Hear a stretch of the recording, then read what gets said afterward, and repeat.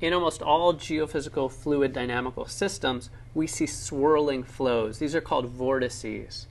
And we see them in Earth's atmosphere, such as hurricanes, and we see massive vortices on Jupiter, Saturn. Almost everywhere we look in geophysical systems, we see these fabulous vortical structures. We're going to do some simple experiments to try to get a first-order feel for how they behave.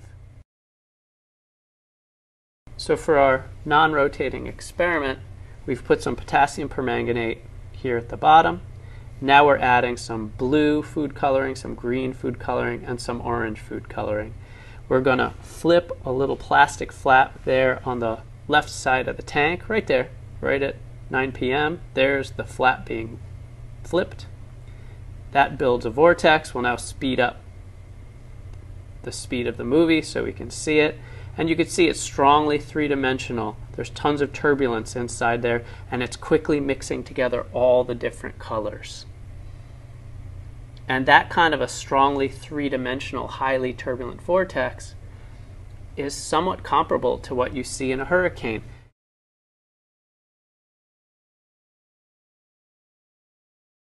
In a rotating experiment, when rotation dominates, the flow becomes very well aligned with the rotation axis, as we saw in the Creamer experiments. And then it's very hard for the dye to mix three-dimensionally. So if you put in a couple of patches of dye, as shown here, they'll get drawn by each other horizontally, but they won't mix fully in 3D. So in time, you'll get these amazing filamentary structures that are strongly sheared out, but you won't get full 3D mixing. A lot like what you see in images of vortices on giant planets. Now let's redo that experiment with a rapidly rotating table. We add the purple potassium permanganate,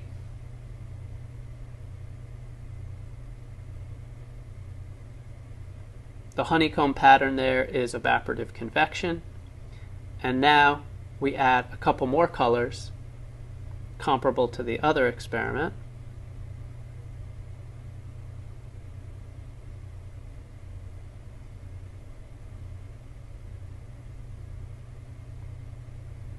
And here we go, flipping the flap. In the non-rotating experiment, the strongly 3D turbulent vortex quickly mixed all the colors together into one patch.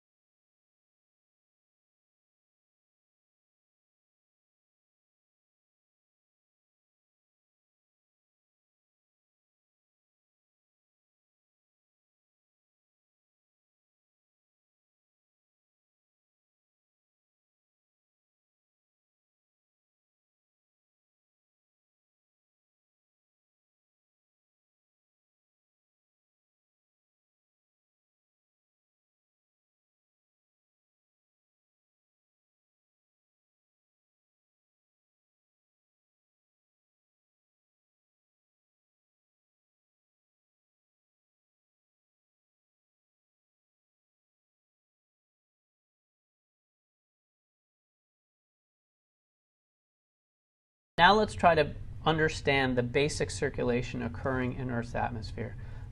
The atmospheric circulation is driven by a difference in heating at the equator versus at the poles. On average, the poles are colder than at the equator. And in most textbooks, you'll see a cross-sectional view of the atmospheric circulation that looks like this slide. There's a polar cell, then a Ferrel cell in the mid-latitudes, and then an overturning Hadley cell nearest to the equator. If we look on the surface of the planet in map view, that affiliated with each of these cells is an east-west wind belt.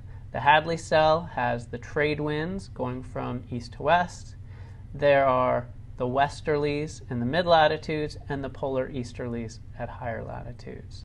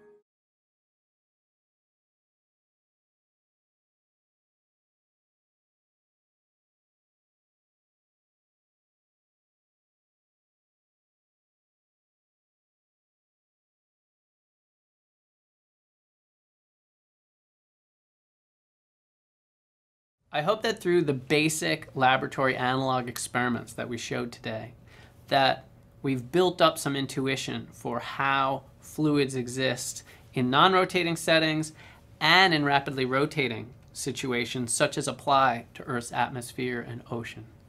And in doing so, I hope the complex fluid dynamics that occur in the atmosphere and ocean have been made a bit more understandable.